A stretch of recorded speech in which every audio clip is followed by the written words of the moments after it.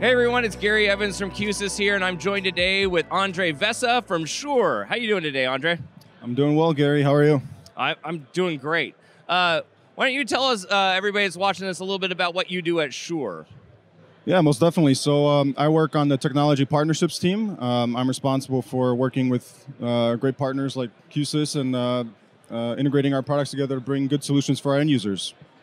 And Shure is one of our newer, not the newest in any way, shape, or form, but they're newer to the program here, and really super excited to have them on board because of all the full line of different products that you guys make and that integrate with Q-SYS. And people have been doing it for a while, and now we're getting some plugins. We've had a Microflex wireless plugin we did in the back a long time ago.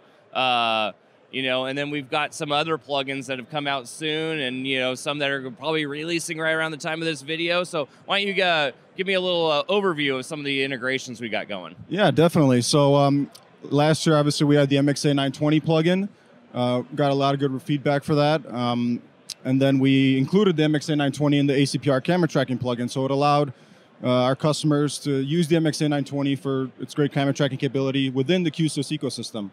And then obviously now this year we've got the digital wireless plugin, which has the SLXD, ULXD, QLXD products.